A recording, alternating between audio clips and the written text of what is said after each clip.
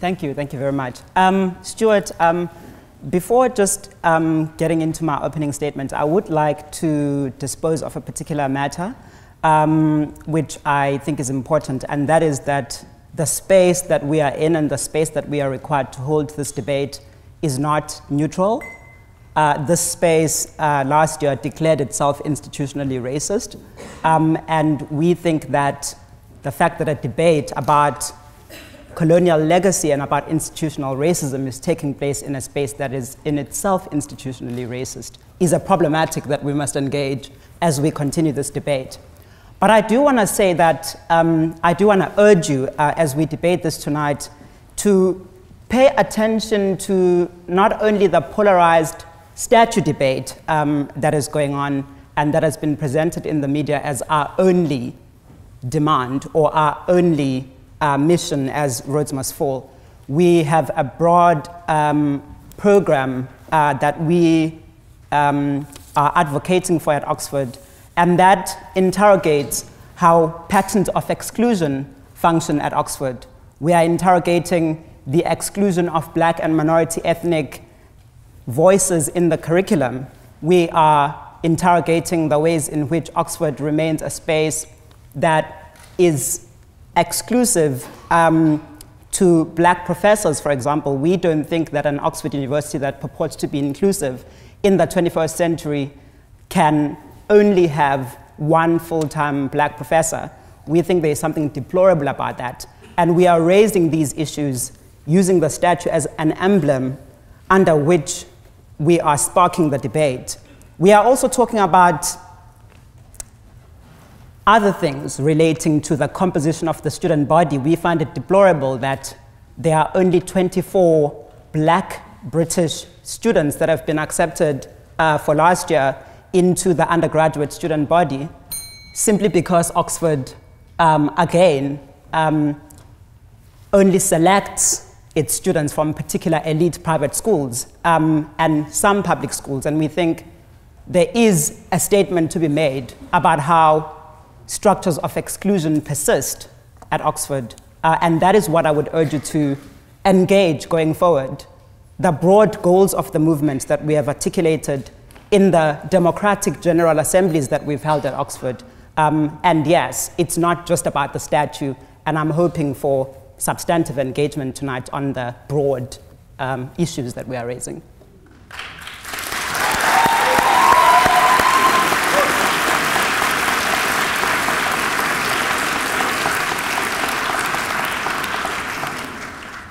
Thank you very much, Thokozo. I now turn to Yasmin Kumi for your opening statement. Thank you. I'm going to remain seated because it's much more comfortable now that we started the trend. What I want to strongly highlight tonight is 3 points. First, it's personally clear to me that the necessity to remove the statue is inevitable. Secondly, I think, equally to what Thokozo said, that the debate tonight should be about a broader issue, which is institutional racism and the decolonization of education within Oxford, a topic that we urgently need to talk about. The third point I'm going to make is that Rhodes Must Fall is not a movement of a minority of Black students. It's actually a movement across skin color that demands all of us to engage, and I hope that each and every single person of you in this room is going to engage with it tonight. Now, why do I think that the statue debate is actually a no-brainer for me? I think that because we're asking the question whether Rhodes must fall. When we say must, we actually call upon conventions within our society that allow us to refer to something as an obligation, that allow us to say whether something is wrong or whether something is right. To me, it's evident that a leader who led the ideology of the century-long supremacy of the Anglo-Saxon race, such as Rhodes, does not deserve the glorification through an elevated statue at Oxford University, despite the fact that he has rendered money into scholarships. As a half German, I can assure you that we do not have a single statue of Hitler in our country, despite the money he invested into infrastructural systems we are benefiting from until date. Yes, I'm comparing Rhodes and Hitler, not because I have counted the lives they have taken, but because the danger of their crimes lied in their racist ideologies. Now, how does the Africa Society that I'm speaking for tonight view this debate? You know, to be honest, we have quite a strong representation of students from West Africa in the Africa Society. Quite a few of them are not active members of Rhodes Must Fall at Oxford. Rhodes' footprint mainly was in Southern Africa. The identification with Rhodes as an image is not as straightforward for non-Southern African students. But if you ask them whether they think that there's a problem about colonized education in Oxford or a problem with institutional racism in Oxford, they would all have their stories to share. Which is why our members voted last term that 90% of them are supportive of collaborating with Rhodes Must Fall on selected issues. So here I'm standing saying that I think what has to fall the most is institutional racism in Oxford, and I'm happy to give more examples about that later in our debate. What I would like to say at last is what I experienced about the movement and why I'm saying it's not a black movement. At the protest in Michaelmas term in front of Oriel College, we had more white participants than black participants. A minority cannot free itself from being suppressed in one or the other way in an education institution like Oxford. It demands that the majority is equally engaging, which is why I'm sitting here tonight to engage with you. Thank you.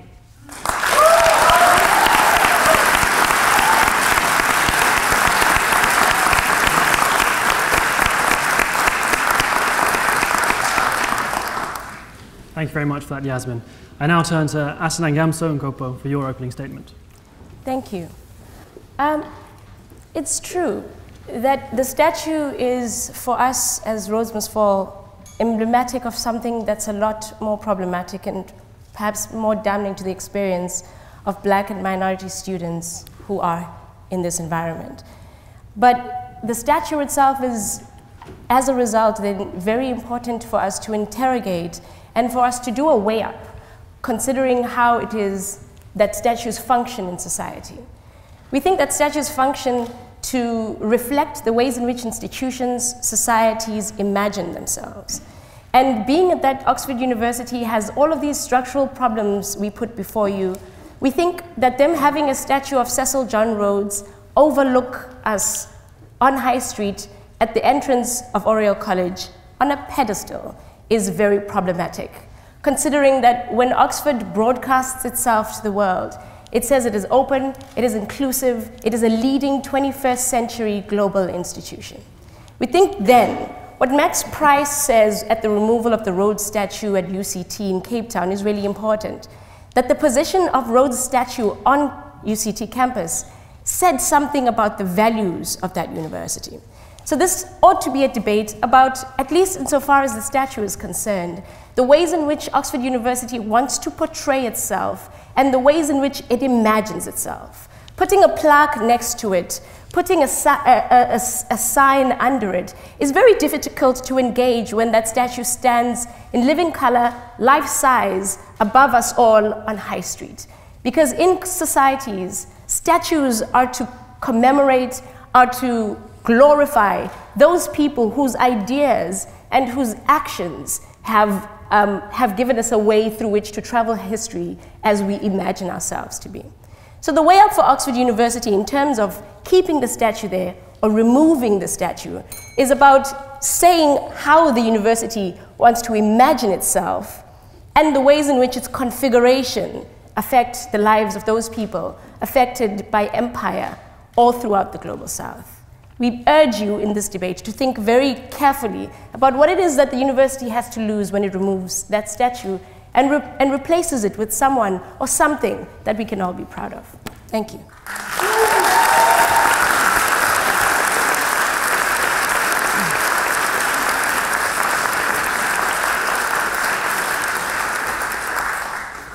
Thank you very much for that.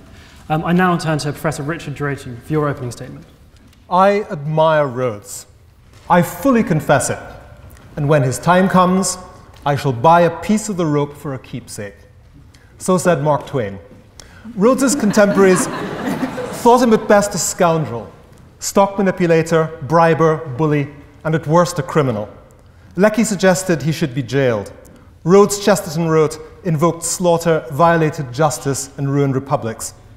In 1899, almost 100, including the Master of Balliol, both proctors, the Librarian of Bodley, and the cream of intellectual Oxford, including Mr. Bigger's predecessor in the chair of theology, signed a memorial against Rhodes receiving an honorary degree. Contrary to what you've heard, the best spirits of his age held Rhodes in a contempt equal to our own. But these voices were written out of history by the free speech of Rhodes's money. Even more silenced were the tens of thousands of African victims of his regime. Rhodes did not give to Oxford. He sought to buy its soul. He sought to launder his reputation, and there were enough venal dons to take his blood diamonds. He and his proxies paid for memorials, portraits, and statues for him on a Stalinist scale. Many contemporaries thus saw the 1911 new buildings of Oriel, with Rhodes above kings and bishops, sneering across at the university church, as vulgar, if not idolatrous, with Evelyn Waugh in 1930 urging it be dynamited. So what we have there on the high street as a statue is a piece of PR in stone, an expression of a minority party interest in dubious taste, which was foisted onto 20th century Oxford. But the case for Rhodes falling is not about the past but the present. Look at your classrooms, common rooms, curricula. Talk to a representative group of people of colour, if you can even find one in your college, about their experiences here. Oxford, with its best liberal intentions, remains colour-coded white. And the complacency with which Oxford and Britain face their racial and colonial pasts is quite central to this.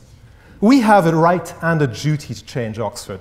Every country in Europe other than Britain, not just Germany, not just Russia, but France and Spain and Italy and Portugal, have removed statues and renamed streets in order to free the future from symbolic slavery to past evils. Oriel's Rhodes similarly belongs behind a museum glass rather than the high. There is a poetic sweetness that the Rhodes scholarships, through which Rhodes intended to diffuse the despotic culture of British imperialism to the world, has instead become the spur for Oxford and Britain to question that past and to begin to free themselves towards the future.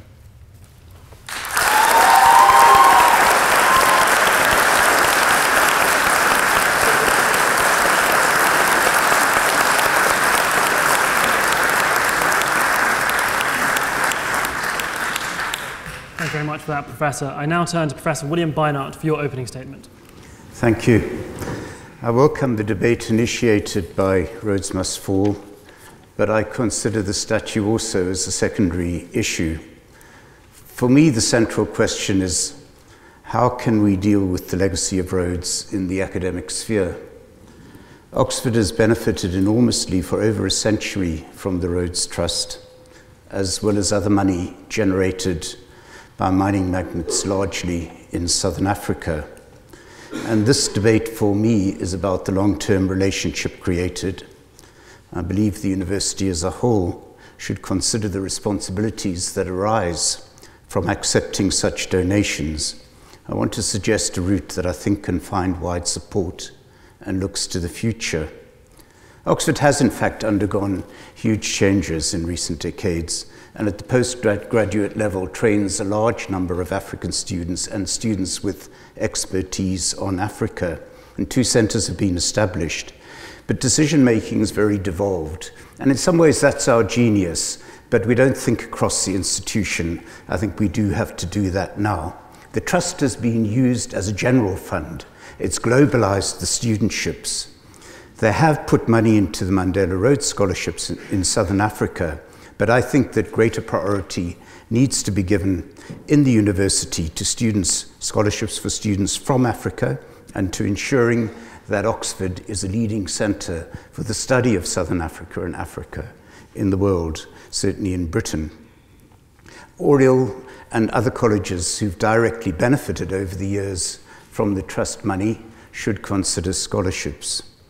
The future of the Rhodes Chair of Race Relations, which I held, I'm now retired, should be made more certainly a chair of African studies. And this can be an exciting moment for syllabus revision, as history is recently doing. I suggest we have a summit on Africa, as there was a few years back on China studies. With respect to the statue, I recognize the students' strategic acumen in choosing this symbolic battleground. They probably wouldn't have attracted the same attention if they wanted to revise the English syllabus. And I believe that the priority, nevertheless, is not what should fall. It's rather what might rise, the positive and concrete academic developments that could be furthered by this debate.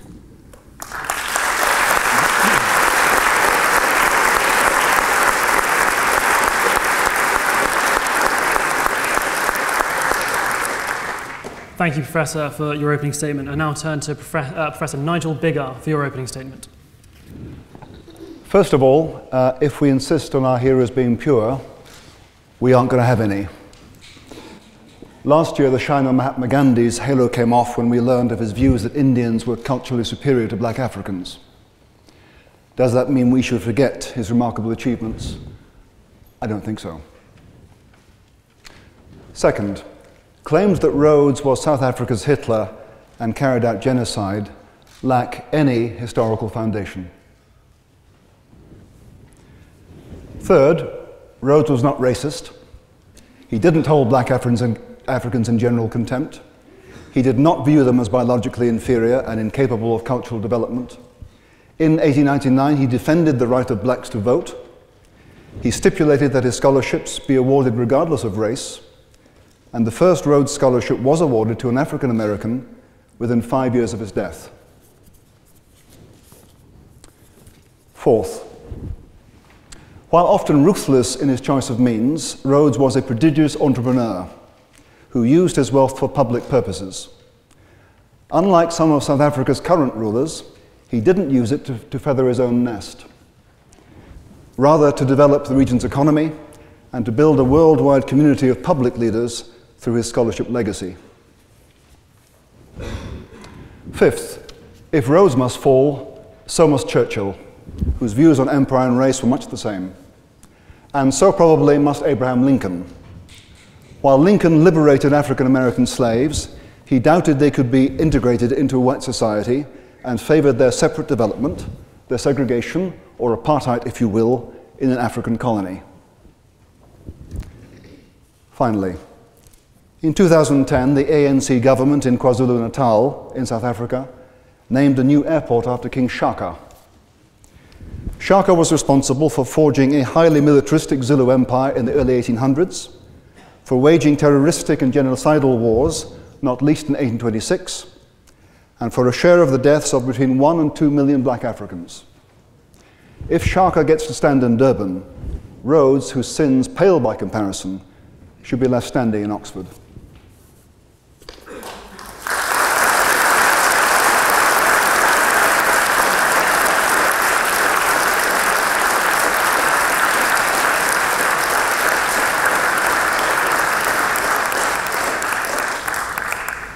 Thank you very much, Professor, for your opening statement. I now turn finally to Sophia Cannon for your opening statement. There is a clear moral, economic, and indeed historical distinction between the statue which is on your high street and, shall we say, the objet d'art that found its way briefly onto eBay, such as chains from slavery, uniforms from the Holocaust, or recently the debate that has continued in the States on the Confederate flag. And it's very different, is it not, when you have people peddling currency based upon shame, racism, and indeed misery. The statue outside, I say, wasn't erected like we see on the continent, in a cult of personality. We don't do that here. In Britain, our statues are welded to our history, whether we like it or not. Now, it's no accident that I'm here on this side. And indeed, it's no accident that I'm here with an English name, both front and back. Because the African diaspora reaches far and wide. And in the Caribbean, our history is genetic. We have ginger-haired, green-eyed, freckled black children, as do I, and my sister, my aunt. What is crucial to know is that the critical nucleus of minds that we have on the right, in 50 years' time, their statues should be here. And their legacy should be as great. Because the problems that the African diaspora face need to be challenged. And indeed, the only way it can be done today is through the academic mind. Rhodes must not fall today.